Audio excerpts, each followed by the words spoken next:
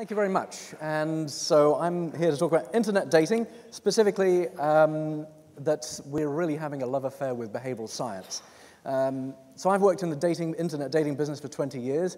That's my wife, my other half, and she's worked with me for the last 15 years. And we run a little website called Online Personals Watch if you really want a deep dive on the dating industry. We've been pretty nutty about looking at the dating industry for the last 14 years now. So we summarize the news every day. It's quite a research tool at this stage. So I'm going to give you a quick run over of the internet dating industry and 4 examples of behavioral science, behavior in the dating context, and 3 reasons why, 3 problems that we have, 3 huge problems that we have in the dating industry. Some ground setting. 53% of single people have created a dating profile at this stage, and 1 in 6 are actually quite addicted to internet dating. Millennials more so, incidentally. These numbers are from Match. And 19% of couples have met through internet dating at this stage. So it is beyond stigma at this stage. Second is through friends. And this is from The Knot, which is a married website.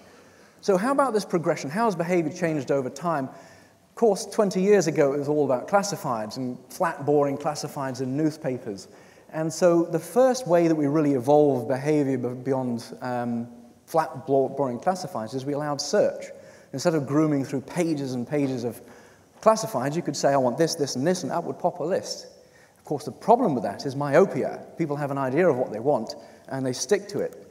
The second big area was communications. For the first time, you didn't have to send a letter. You could actually communicate very quickly. So you see the pattern here. The speed is moving very quickly. Now we're going from very slow search to very quick search, far more quick communications. But the biggest area, I think, that we have to improve over flat, boring personals is through compatibility. And this is the area I'm really excited about because it's virgin territory. You know, eHarmony, there's a lot of room for improvement. The science is very virgin at this stage. The industry has had real 3 hiccups in this progression over time. Plenty of Fish, actually a company I worked for some while with, was a free dating site, and they became freemium. They really were a big hiccup to the dating industry. Along with mobile, they really changed behavior by speeding up, getting people addicted. It used to be that people would be on a dating site once or twice a day, maybe. Now they're on dating apps many, many, many times a day. You know, look at Tinder. And of course, Tinder's the biggest hiccup. Look, there's the hiccup right there. The yellow line, that's Tinder. Then we've got, you know, Match, Plenty of Fish, but that's the Tinder effect. Adam Alter addressed this last year, though. People aren't that happy with internet dating, unfortunately. He said that people spend about 9 minutes a day on relaxation apps, exercise, reading apps, and they're generally pretty happy afterwards. After they've been on these apps, they report being happier. Dating, social networking, and gaming, they're on for a half hour a day or so, and they're not happy. They're not feeling more elated at the end of the sessions. But it's worse than that. This is a Consumer Reports analysis of 115,000 that were surveyed. All the companies down the left are, you know, all the top dating companies basically down here. Oh, this does not work. All right. So the red is bad, green is good, in short. And you see there's one shining beacon of hope, and that is Tinder for being free. Tinder for value. The rest of it is a plague of discontent, unfortunately. But it gets worse. I mean, we have all these strange apps coming out. I mean, this is Hater. And so Hater matches people based on their dislikes. And they got 200 grand in funding from Mark Cuban, no less. So it's a very strange industry, I'll tell you. Never a dull moment, which is why I've been in it so long. There's a lot of potential. At the end of the day, I think we have great potential to really help people improve their relationships. Not only, you know, what I live for is that we'll figure out how to not only help people get it together, but keep it together. That's the holy grail. I'll talk more about that in a minute. But the reality is right now there's a lot of dating apps that are just hanging on. They're not at critical mass. There's a lot of VC money that's now dried up, and no one's really raising money these days. Let's talk about user behavior. In 2004, I was VP at Cupid.com, and my CEO said, go talk to this guy. So I went to, go talk to this guy at MIT. So I went to MIT, and I sat down and had a chat with Dan Ariely. Dan Ariely was the professor he wanted me to talk to. And he rocked my world. He completely changed my perspective on the dating industry. One of the things that he talked about was halo effect. And so let me tell you about halo effect in the context of internet dating. So when you look at a profile on an internet dating site, you'll see some information, and you'll probably see some positive things that you like about that person. And if it's a fairly short profile, you'll tend to fill in the blanks. You'll give them the benefit of the doubt on the other elements of their profile. And you probably proceed. The fact of the matter is, people are very eliminatory when it comes to dating profiles. They'll look at a profile and try and move on quickly, because there are so many of them. Shorter profiles are better, funnily enough, which is counterintuitive. For the dating site metrics, it's better to have a shorter profile, because people will give them the benefit of the doubt, thanks to the halo effect. And the trick is having just enough. There are, of course, the showstopper criteria, like do you want to get married? Do you have kids? Do you want to have kids? Do you smoke, actually, is a showstopper criteria as well. At the end of the day, our job is to get people out on a date.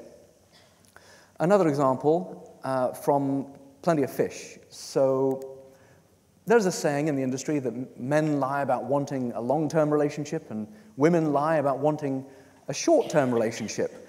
So let me tell you about this example on Plenty of Fish. If, as an example, you go on Plenty of Fish and say, I'm interested in a long-term relationship in your profile, and then you proceed to search for a casual relationship, then the database will corral around you so that the woman who has said she's only interested in a long-term relationship doesn't see you. Not until you change your search behavior, at least. So what we've done is we've kind of ignored what you said and focused on what you're doing, which is searching for a casual relationship. And so it's very rudimentary. It's really actually quite rudimentary, but that's an example of how, this was 7-10 years ago in use. Another example is virtual gifts, and this is really weird.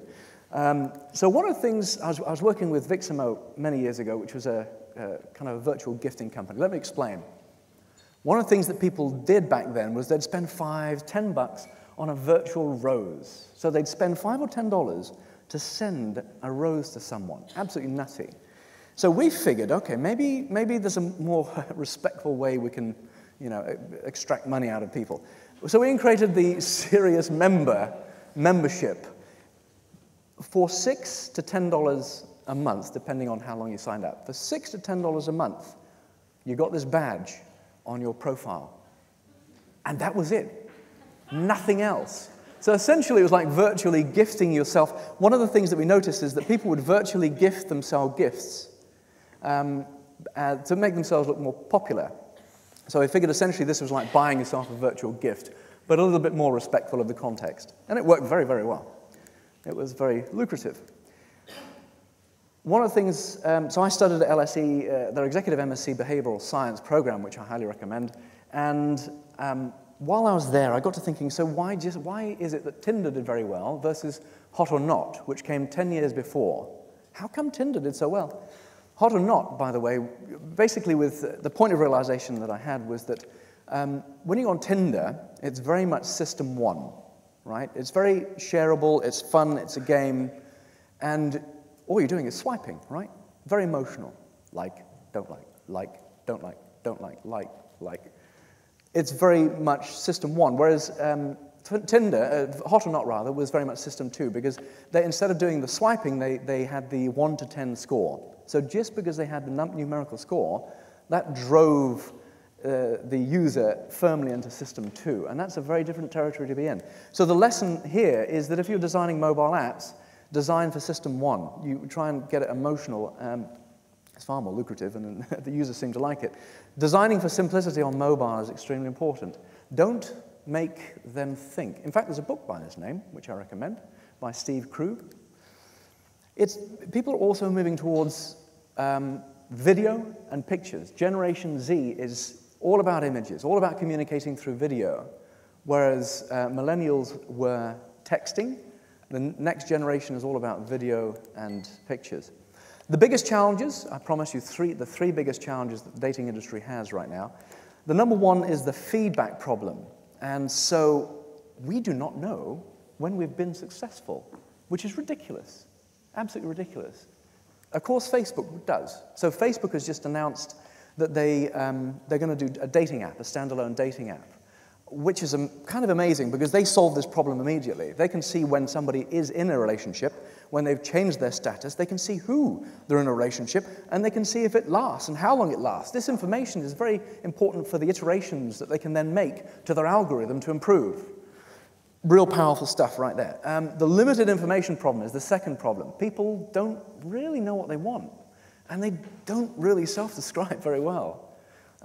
We have to get beyond that. We have to look at behavior to get to the truth of what they really want and who they are. And then we've got to infer character traits on those behaviors. Another kettle of, another great challenge. Facebook, I think, has a shot at doing this. They have a far bigger realm to pull data from, and behavioral data specifically. Then we have the continuity problem, not to mention the continuity problem. If we do a good job, we wave goodbye to our customers. What kind of an incentive base is that?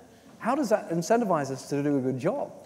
So I think Facebook also has the ability to solve this problem. The ultimate solution to this is by solving, to get to number 3, it's imperative to solve number 1 and 2.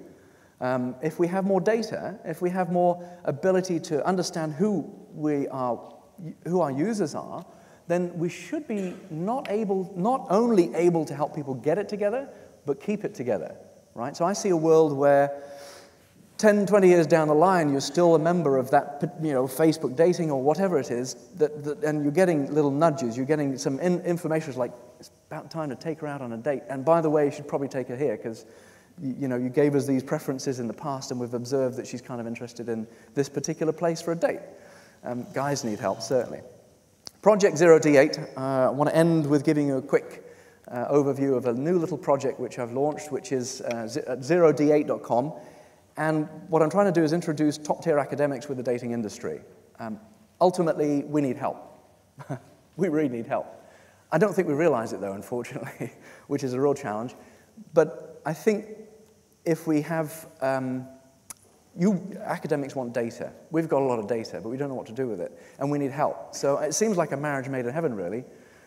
So what I hope to do with this project is introduce top-tier academics with the dating industry so they can do great papers, we can get great feedback, and hopefully the world will be a happier place. Thank you very much.